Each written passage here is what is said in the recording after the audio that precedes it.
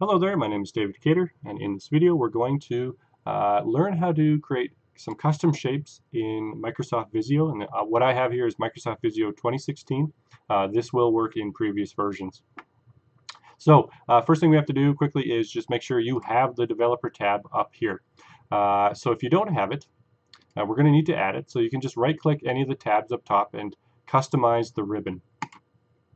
So under this new box that shows up, go down to Main Tabs, select Developer, add that, and you will find that it is now in your list of tabs. You hit OK, and there it should be up in your tab selection here. All right, so what we're going to do is grab a couple of shapes and see what's going on with some of these new tools that we have. Okay, most of the tools in Developer tab are quite advanced on levels of having to do programming. So what we're going to do is just simply focus on everything in the Operations tab in the middle here. So with a square and a circle selected, I'll select both of them. I'm going to go ahead and I want to join both of these together. So I'm going to hit Union, and Union will make that one shape. It'll cut out anywhere where there's overlapping and make one solid perimeter. So for example, I can go ahead and keep adding to that shape if I want. Go back to Developer, Operations, Union that again, and now I have this really interesting shape that I can fill with color and do whatever I want with it. So I'm sure if you've had enough time in Visio, you've needed to make some custom shapes, and the Developer tab using the Union is one of the most time-effective ways to create items. Okay, but it only works with complete shapes. So we'll go ahead and do it again, but I will show you the next tool down the list.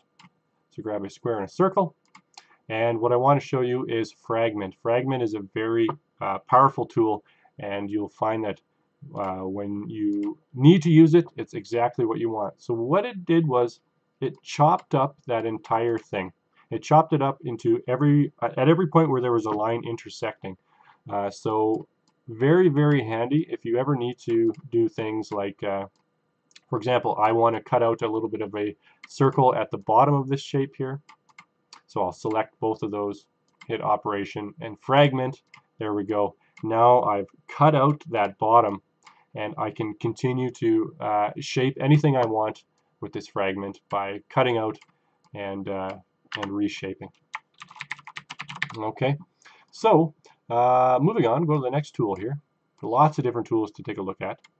Grab the square and a circle again, go down, and what I want to take a look at is Intersect. And so Intersect is a tool that will only keep anything that was overlapping. It'll get rid of everything else. So if you need to sort of cut out shapes in a sort of a reverse operation, then Intersect is definitely an option for you. It's very handy as well. Okay, so I'm going to slide back to the Developer tab, and I'm just going to point out that these top sections here, and it's actually divided by line, they're generally requiring you to have pre-built shapes. You're not going to be using individual lines to create shapes with this. They're kind of a way to combine shapes and intersect and fragment. So if you want to go ahead and draw your own shape, you're going to have to use the other tools here, Join, Trim, and Offset. Okay, so let's go ahead, take a look at how to do that, and then we'll be good to go. So I'm going to select a line here, and I'm sure that you've maybe already done this. If you draw a triangle, for example, and you go and you keep drawing the lines from each node that shows up, you can see I'm extending the line. Now I can do the node that's up here. It's quite hard to see, but it is up there, and take that down to the other node. Well, that's great. I've created a shape. But this only works if you're able to draw one continuous line attaching it at those points where those nodes showed up. And so that's not very handy often. So what we can do is actually use another tool in the Developer tab in order for us to sort of get the exact same effect. So in my job, I have to draw a lot of pipes and a lot of raceways for electrical equipment. So what I have to do is draw these curves, and what I want to do is kind of,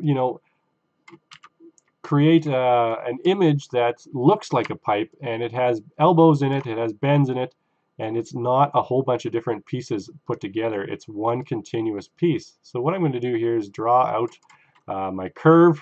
This one's a little bit rough. Straighten that out a bit.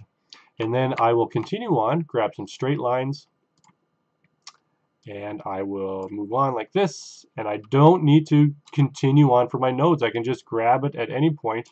And you can see I'm actually off clicking, so I get rid of the nodes. I can join those together down there, make this a little longer, make this a little longer, and I can join those down there. Okay, so at this point now, I don't really have one shape. I can't fill it. And so that's unfortunate. But what I can do is go to the developer tab with all of those lines selected, go to my operations, and I can join those pieces. And now I have one solid piece, and I can go ahead and fill that with whatever color I'd like. Okay, so that is the join.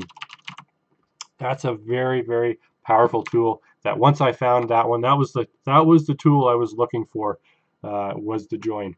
Now I'll show you one more, and it's kind of a really interesting tool, and I'll show you why I like to use it. So I'm going to select that tool we just made, and I'm going to press and hold Control, and I'm going to drag and copy out another one. So that's a really quick, easy way to do a copy paste, just pressing and holding Control if you weren't aware. And then dragging and letting go, and then letting go of Control. Okay, so back to this.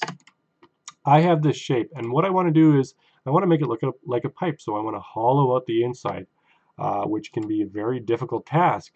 But if you use the tool up here called Offset, what it's going to do is make 3 different sizes of the shape that you just made. And it's going to ask you how big. So we're going to go with a 2 millimeter, for example, here. And you can play around to see. So it made one 2 millimeters larger and 2 millimeters smaller. Okay, and so I'm going to get rid of one of them. That one we're going to get rid of.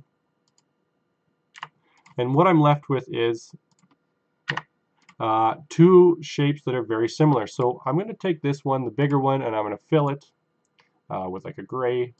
And I got it at the top, so I'm going to send it to the back. Press that button up there, send to back. There we go. And now I have what kind of appears to be a hollowed out pipe. And that was with that tool there. So it's a really, really handy tool, this Offset. If you ever need to make a bunch of different kinds of shapes like this, and you want them to be identical, especially these custom shapes that we made. It's easy to make 3 boxes, but you know, making identical custom shapes, very difficult and time consuming. So that's probably one of the more effective tools that I have seen as well. Okay, so hopefully this was a enlightening experience for you, and hopefully I've kind of saved you some time. Personally, I've done endless Visio drawings, and I was so grateful to come across this developer tab and play around with everything in the operations. And just remember, a little bit tricky.